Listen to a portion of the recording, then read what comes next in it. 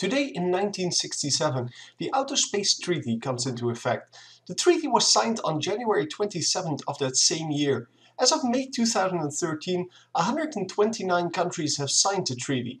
The Outer Space Treaty, formerly the Treaty on Principles Governing the Activities of States in the Exploration and Use of Outer Space, including the Moon and other celestial bodies, is a treaty that forms the basis for international space law.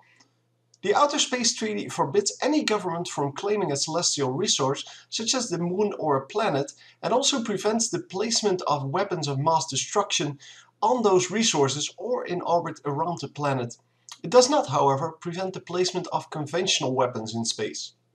In 1979, an attempt was made to expand the treaty with the Moon Treaty. This treaty, however, was not signed by any major spacefaring nation and therefore was considered a failure. The main stumbling block was a clause that bans the alteration of the environment of celestial bodies, since colonization of other planets would require such alterations. If in the future colonization of other planets becomes a goal for any of the spacefaring nations, this clause would prevent them from achieving it.